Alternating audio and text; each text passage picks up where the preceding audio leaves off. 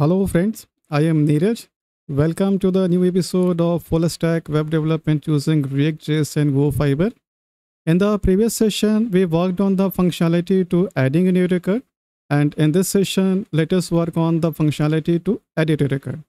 So editing a record is also going to be quite similar to the adding a new record, but with of course, yes, so with little differences, little added functionality. So that we are going to see very shortly.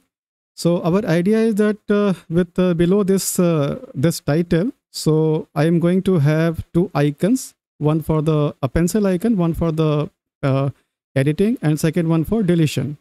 So for those icons, so I'm going to use font awesome.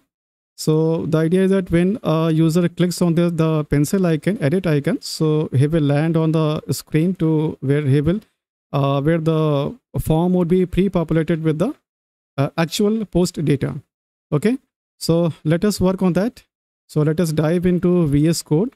So our idea is that first of all, so I will duplicate this add.js component because the functionality would be very similar to this. So it's better to copy this instead of rewriting the whole stuff. So I'm just going to copy it. And I am going to rename it with the edit.js, and we will rename the name of the component as well, and edit, and also we will change the page header. So we will say edit post. Fine, and we will bring this route into our our routing table. So we will have edit, and it will take on the ID would be passed as a route parameter.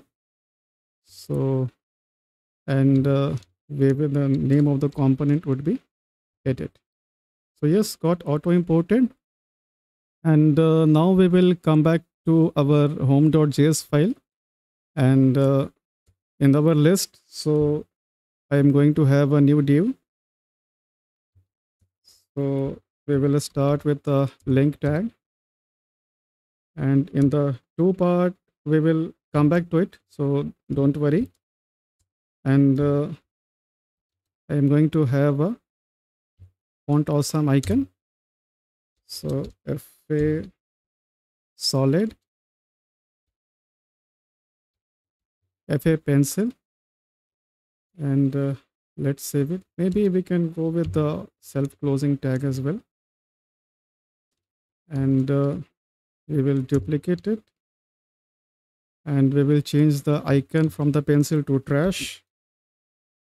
So let's save it, and now let's check. So yes, these two icons started appearing. So let us increase the size as well, and also we will add some spacing. So NBSP, this is a HTML notation for a space, and FA 2x seems to be fine. So okay, fine. So it looks a little better, and we can do the I mean, we can always work on the styling part, don't worry about that. So I think like and now it's time to work on this one. So we will have we will go with the use the backtick, and it would be, the route would be edit, and that would be, we will simply need to pass on the record ID. Right, so something like similar. And now if we click on this pencil icon, so we will land on this edit post component. Our routing is working fine. So but all we have to do is we have to pre-populate this input areas. So okay, so for the pre-population, so actually the first of all, so we will need to fetch the data from the we will need to fetch the data from our database. Actually, we are going to make an API call to get the actual data for that record ID, so that we can pre-populate it. Okay, so we will come back here, and we will create some So actually, I am going to also write down the step as well. So first step would be to fetch the data. So I'm going to create some state variable, API data, set API data. That would be a state variable, use state, and I'll initialize it with the false. Okay. And also we will need to get the ID from the route. So we will say params. So we will use the use params hook. Actually, we have already used that while we were working on the blog detail page. So here, so better. So we can also copy this so that we can save the time. So this way, so we had created, and also so we will, and here I will add the comment so that for handling and saving. So first our task was to get the data. So we have got the data. So this is the same one, and now we have to simply come back to our. We will need to set the default value. So here we will set the default value. So we will say API data dot title, and for the post content, so we will also provide API data dot post. So we will save. Okay, use effect was not imported, so we will import use effect as well. So use effect. Okay, so this is, but there can be some something like right now the data is coming, but when we save this data, so we need to handle it appropriately. So so we will need to rework on this stuff. So we will need to add the route ID as well, so that you might remember that in our API, so we are expecting a record ID as a route parameter. So we will need to pass that. So very simply we will pass it, and it would be separated with a slash, and okay. And also instead of the axios.post, so we will need to use axios.put, because for the updation, so we are expecting a put method, and also our API returns 200, so not 201.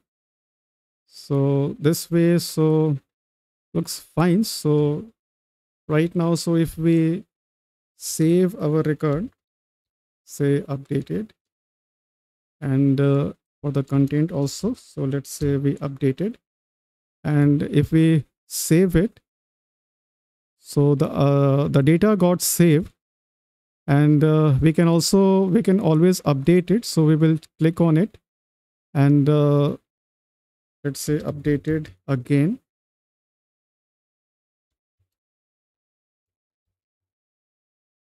and it is getting updated. So we can also update the second one as well.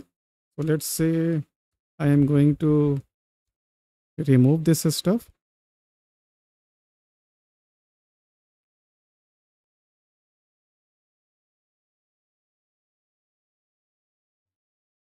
Okay, so this is how this is working. But one thing that I would like to make emphasis on, that you may remember that initially, so we set API data as a false. So but if and here we are simply passing this setting this default value. So actually, so it is always better to wrap this whole form. I mean, the idea is that wrap this or show this form if and only if we got this API data, because our API call might take some time. and by the time, so we might get some errors. So it is always best practice to wrap it. So we will wrap it something like this. So we will say API data, and then only, so we will show this form, otherwise we won't. So this way we are ensuring that if and only if the API data is having some value, then only render this form. Otherwise there is no need to render the form, and our application is defect free. Okay, so let's say we are going to edit this one. So we will say updated. So this is updating.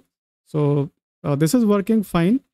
And also we can, there are a lot of other things that we can do with this add and edit forms. Because right now you might remember that we have created these two separate components. So we can have a common form component, and we can reuse this. We can create this whole form as a common form object, and we can use it in our add and edit form. So, but in order to do that, we need to refactor a lot, and we might need to. I mean,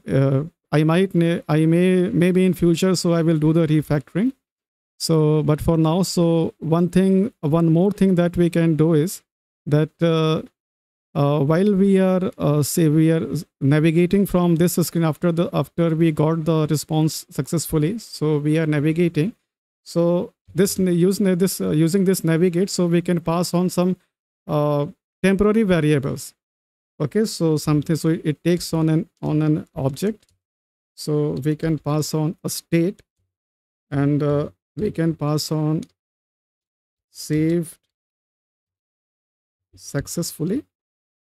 And since we are navigating to our home.js component, so here we can very simply collect it. So in order to collect it, so we need to use the location object. So we will say const location. So we will need to use location hook. And using this location hook, so here we can say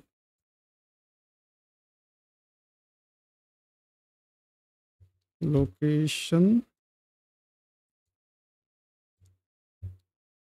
dot state, not if this is there, if this is there, then we will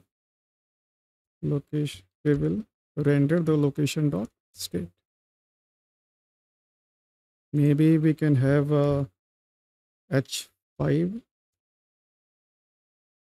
so not 5, rather h5,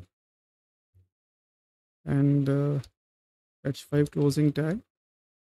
So this way, so whenever a new post is updated, let's say updated again, and we will save it. So we should get this temporary message saved successfully. So we can do the same thing wherever we need to store something like flash variables or something similar. So this use navigate hook that provide that kind of functionality as well.